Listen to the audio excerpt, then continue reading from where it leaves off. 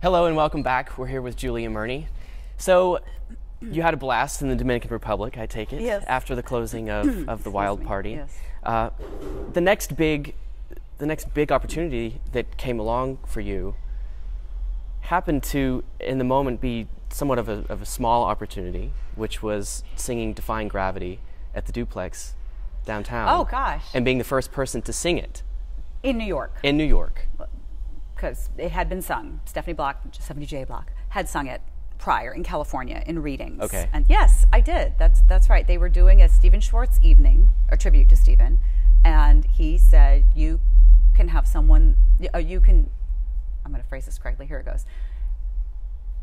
You can have my new song performed from my new musical, but Julia Murney has to sing it. That's kind of how that went. Well, that's a compliment. See? It was, are you kidding? It was a crazy compliment. I sang that song there, and I do remember going, oh my God, why is it so high? This is such a high song. It's got to stop. And I think Stephen Aremus played.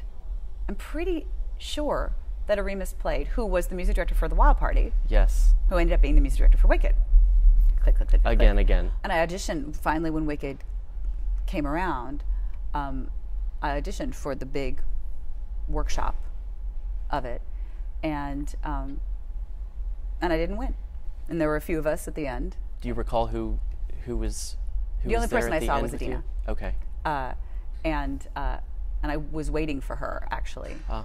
But I was having a moment in my life that had nothing to do with Wicked. I was having a little bit of a breakdown, and I remember in my audition I was just sort of so out of body. I wouldn't have picked me that day either. I was kind of, the little man on my shoulder was over here, and I'm reading with Kristen Chenoweth, who's an old friend, but over here, it's like, oh, there's Christy. You haven't seen Christy in a while. I wonder if she's still dating so-and-so. Oh, look, there's my reflection in the mirror. You look like a fat cow. What are you doing here? He was really helpful, the man on my shoulder that day. Mm-hmm. And it was just, for whatever reason, and Dee and I are as apples and oranges as you can get. We sing the same notes, and that's where the comparisons end. I knew, I had a feeling in my gut that was going to be a very special show. And I was really sad when I didn't get it. But I also, I cried and mourned it. And then I had a sit down with myself, and I was like, hey, self, guess what? It's not your friend's fault. It's not anybody's fault. They just picked somebody else. And I'll be damned if I'm going to feel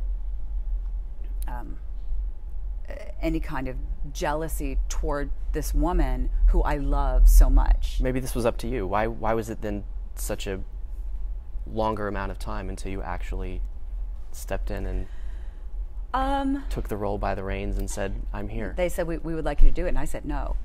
Because at that point I was terrified of it. Was that for the tour, or was that for the Broadway production? That was for the tour. Okay. That was for the tour.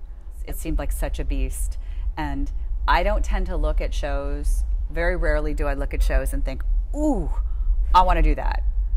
I look at shows and I go, ooh, look at her go. I'll be over here. And Dee had put such a stamp on it that I was like, I can't do it. I don't know how. I can't sing like her. I can't, so I had to do a lot of figuring it out for myself. And what turned the switch for you to say yes? Really what turned the switch is I made a few contract demands. They weren't like, I want a flamingo and a penthouse. They weren't that kind of demands. 36 roses on my $1 million. But there were things. I think there were 3 things. I was like, I'll do it if this and this and this. And then they came back and they said yes. And I was like, oh no, they said yes, now I have to do it. They just called my bluff. Son of a... I worried, oh my gosh, I'm replacing someone who's been with this company for a year. Are they going to be like, she doesn't do it like Stephanie? I didn't know. Mm-hmm. I'd never been in a show that had replacements, nor had I ever replaced. Because everything I had done had been either limited runs or something like Lennon, which just went clunk, clunk. I went into the tour with a new Nessa, a new Wizard, and a new Madame Morrible, and a swing for me, which they had not had before. So there were a few of us who were learning the show together, which was a little more like, okay, all for one. team effort, as sure. opposed to one person like holding your breath and jumping.